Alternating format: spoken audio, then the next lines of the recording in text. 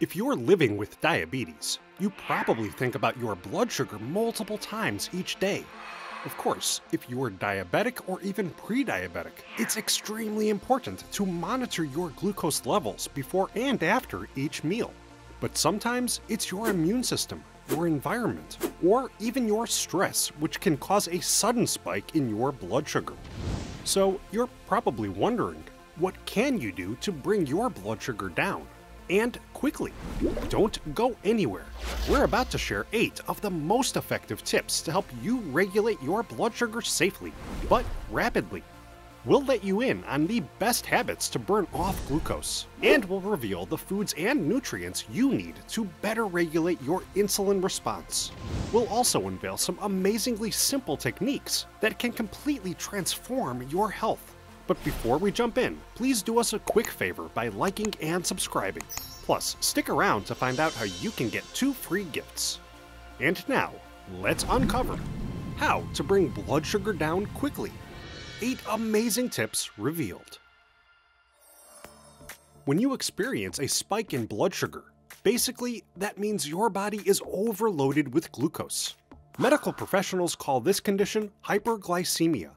Over time, chronic hyperglycemia can damage your nerves, your eyes, and your limbs. But you can fight back against chronically high blood sugar levels. So, in order to counteract those negative effects and complications, what steps should you be taking right now? Let's find out. Tip number 8. Get active. In general, sticking to a normal exercise routine over time can help you to lose weight and lessen your insulin resistance. But what happens inside your body while you exercise and directly afterwards? The answer is, it depends. The American Diabetes Association recommends getting 30 to 45 minutes of moderate intensity aerobic exercise each day. These body movements include jogging, cycling, swimming, and even dancing. Aerobic routines work large muscle groups for an extended period of time under a moderate intensity. Your muscle cells will utilize the glucose already floating through your bloodstream to sustain their energy. And thus, you'll most likely find that your blood sugar has dropped directly following your routine. On the other hand, if you're purely looking to bring glucose levels down after your workout, you may want to avoid anaerobic or high-intensity exercises. These types of routines include weightlifting, high-intensity interval training, and short burst sprints. That means you could still technically find yourself participating in anaerobic exercise even while jogging, swimming, or cycling, if you push yourself to perform at a high intensity. Moving your muscles in this more extreme manner triggers your body to release stored glucose from your liver into your bloodstream, so it can be fed to your muscle cells. Therefore, anaerobic movements could actually end up raising your post-exercise blood sugar levels. But if you're just hoping to avoid a blood sugar spike directly after a big meal, there's a simple form of exercise which can work wonders. Take a walk. Recent research has shown that just 20 minutes of moderate to brisk walking after a meal is not only beneficial for lowering plasma glucose levels, but it may achieve better results than pre-meal exercise. In fact, a study conducted by the University of Otago in New Zealand found that type 2 diabetic participants who took simple 10-minute post-meal walks averaged glucose levels that were 12% lower than participants who took a single 30-minute walk during the day. So, while all forms of exercise can aid your long-term fasting glucose levels, if you're looking to bring your blood sugar down quickly after a workout, stick to aerobic routines. And to better manage your post-meal glucose, go for a short, refreshing walk after you help out with the dishes. Tip number 7. Go to bed. If you're already dealing with diabetes, you may have found sleeping to be a bit tricky. Your diagnosis might come with symptoms like hot flashes, multiple trips to the bathroom per hour, and even restlessness throughout the night. Unfortunately, a lack of sleep can also be a factor for elevated glucose levels. A 2013 study analyzing over 700,000 adults found that sleeping less than 7 hours per night increases both hypertension and the risk of hyperglycemia. And a separate study found that participants who got less than 6 hours of sleep per night were twice as likely to have increased insulin resistance. Research now suggests that staying up late can force your body to produce excess cortisol, a hormone which suppresses insulin. Studies have shown that elevated cortisol levels can worsen blood sugar regulation. Other studies have shown that disrupting your biological clock, especially by being awake late into the night, can lead to increased insulin resistance. But if you find yourself struggling to get quality sleep, there are a few tricks experts now suggest. First, it's important to give yourself at least a few hours without eating before you go to bed. Many people report feelings of discomfort and difficulty falling asleep when eating food close to bedtime. And while you should drink water throughout the day, drinking caffeine close to bedtime can also make it difficult to fall asleep. Most doctors and nutritionists recommend consuming the last of your day's caffeine at least 6 hours before your normal bedtime. Also, try to avoid daytime naps, especially after 3 p.m. And while it's important to move your body during the day, it's best to avoid heavy exercise within 3 hours of your bedtime. But getting quality sleep tonight can help you avoid a blood sugar spike tomorrow. Tip number 6. Eat low GI. By now, you're probably aware that low glycemic index foods are classified as carbohydrate-containing foods, which won't cause a fast or high increase in your blood sugar. Of course, high GI foods can be easy to detect. They're typically loaded with refined sugars and are rich in carbohydrates. That means you should be wary of white breads, French fries, cereals, candies, and packaged snack foods, like potato chips and crackers. These types of foods are typically very low in fiber and will flood your bloodstream with excessive quantities of sugar in short order. On the other end of the spectrum, studies show that regularly eating low GI foods can significantly reduce fasting glucose levels over time. But when it comes to quickly reducing your glucose levels, foods low on the glycemic index can help you achieve this goal as well. Lean meats, seafood, and other fatty foods, like avocados, are typically low GI, as they contain practically no carb content. But their high protein content has been shown to aid your body in slowing the digestion of other carbohydrates you eat. This means that certain fatty foods can actually work wonders to keep your post-meal glucose levels in check. Plus, most low GI foods, like cruciferous veggies, whole fruits, and even barley, will supply a great amount of dietary fiber. Like protein, fiber helps your body slow your digestion, and thus will stretch the time it takes for sugar to become introduced to your bloodstream. That's a main reason why eating a meal with a good amount of low glycemic index, high fiber ingredients can work to keep your post-meal glucose levels in a safe range. Tip number 5. Try berberine. Berberine is a natural compound found in various plants, and it's been a main feature of Ayurvedic and traditional Chinese medicine for years. While this herb has been largely ignored by Western medicine, there have been recent studies suggesting that berberine has a powerful effect on blood sugar levels. Trials published in the National Library of Medicine found that type 2 diabetic participants who consumed 600 to 2700 milligrams of berberine daily lowered fasting and long-term blood sugar levels by up to 20%. Studies also noted that the herb works effectively in conjunction with common blood sugar medications. But, interestingly, other research also revealed that berberine may be as effective for lowering blood sugar as traditional pharmaceuticals, like metformin. Separate animal trials now suggest that berberine may create several beneficial effects for type 2 diabetics, including increased insulin sensitivity, improved insulin production, reduced liver glucose production, and berberine may also help to slow carbohydrate absorption. So, can you consume Ayurvedic herbs like berberine safely as a diabetic? While the herb appears to be safe and can help to lower your blood sugar quickly, it's still important to watch your dosage. There are also reports of berberine intake causing certain side effects, such as stomach pain. So, speak to your healthcare provider before adding this supplement to your diet. The top 4 tips are just ahead.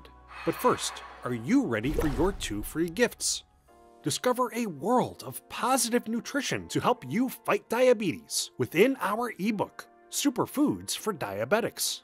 Plus, get exclusive insights from some of the world's leading medical and nutritional professionals by watching episode 1 of that diabetes documentary. Both gifts can be grabbed simply by clicking the link in the description below.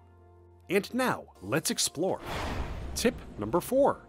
Relax. Stress can come in many forms. Injuries, infections, illnesses, anxiety, or even depression can put stress on your body, which may lead to a state of chronic inflammation. And all told, chronic inflammation and stress can lead to increased insulin resistance. Studies show that the human body reacts to stress by releasing glucose from the liver, and the stress hormones adrenaline, glucagon, and cortisol are also produced. As previously mentioned, these hormones can cause body tissues to become less sensitive to insulin. That's one reason why chronically high levels of cortisol and other stress hormones have been linked to increased blood sugar levels. But when we're stressed, we also tend to subconsciously make poor food choices. So instead of calmly taking your time to cook a low-carb, fiber-rich meal, you may opt for a quick trip through the drive-thru. And how often have you found yourself grabbing a high-sugar snack, like a candy bar or ice cream, during a time of stress? But here's a simple solution to combat stress and quickly reduce your glucose levels. Relax and meditate. Various studies have revealed that practices like yoga, mindfulness, and meditation can reduce your stress levels, and thus can help your body to better balance your blood sugar. In fact, a recent study found that participants who meditated regularly for 6 months had reduced blood sugar levels, improved insulin levels, and they reported an overall better quality of life. A separate study showed that people who regularly practiced mindfulness and meditation were 35% more likely to have healthy blood sugar levels than those who didn't meditate. So, if you've been feeling particularly agitated or restless, perhaps it's time to get a little R&R. Utilize meditation techniques today to help keep your blood sugar levels balanced tomorrow and beyond. Tip number 3. Consume chromium and magnesium. Minerals are essential for our health, and some can have a dramatic impact on our blood sugar. Chromium, often found in vegetables and grass-fed meat, influences hormones and insulin sensitivity. Magnesium, found in leafy greens, nuts, and seeds, has been shown to reduce inflammation and decrease blood pressure. And both chromium and magnesium can play a role in lowering fasting glucose levels.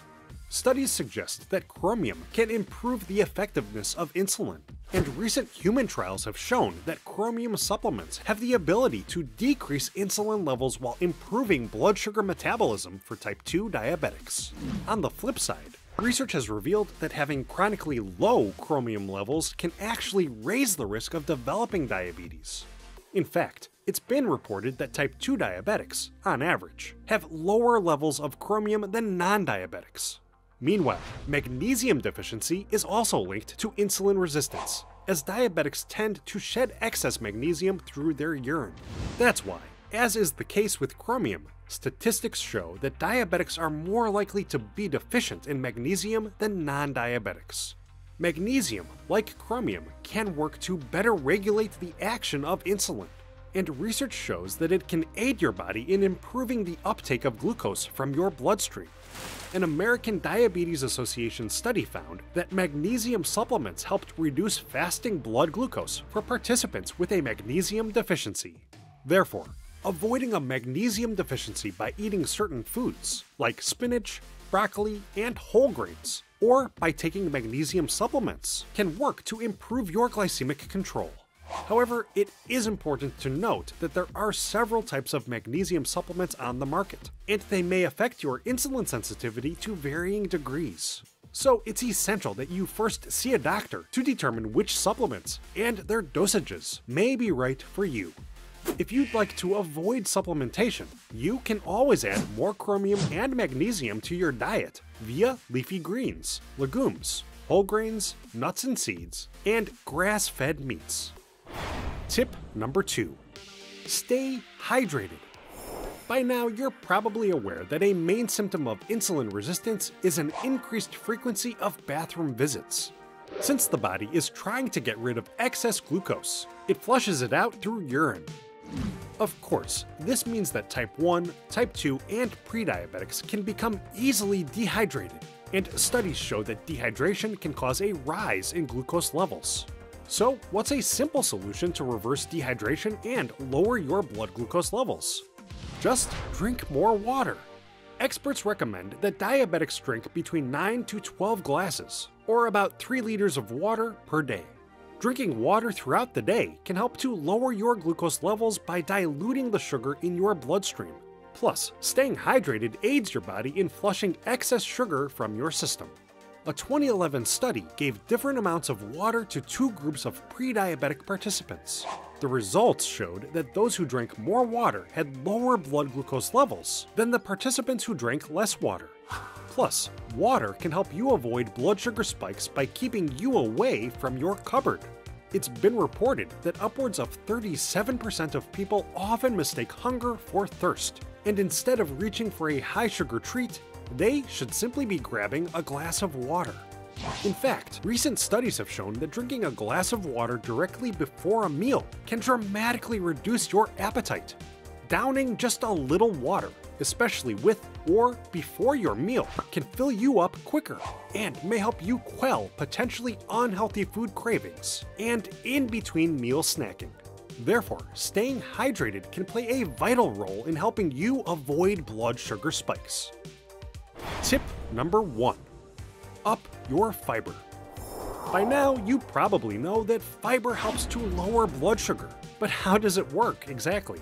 Fiber is a form of starch that can be found in plant foods.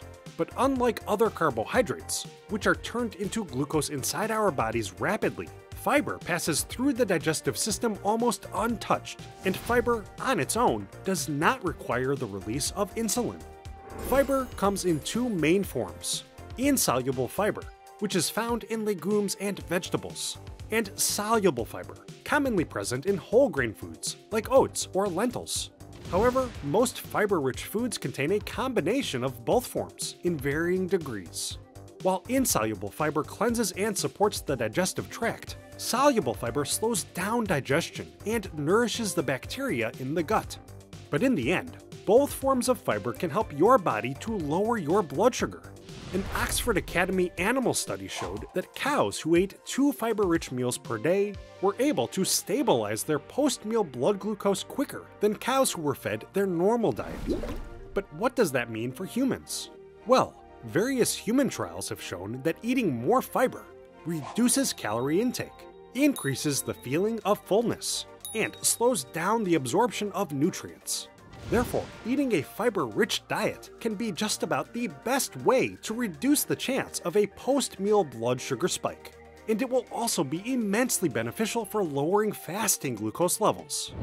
Oh, and by the way, fiber also helps flush bad LDL cholesterol out of your body. So, if your glucose levels are high, and if you want to improve your cardiovascular health, try adding some extra fiber-rich foods to your next meal. And now, we want to hear from you. Have you tried any of the tips we covered? What works for you? Share your experiences with the Diabetes Smarts community in the comment section below. We're Diabetes Smarts, and it's our mission to bring you the best tips and tricks to help you fight obesity and diabetes. So make sure to subscribe to our channel. Oh, and don't forget to claim both of your free gifts by clicking the link below. Thanks for watching. We hope you're having a diabetes fighting day.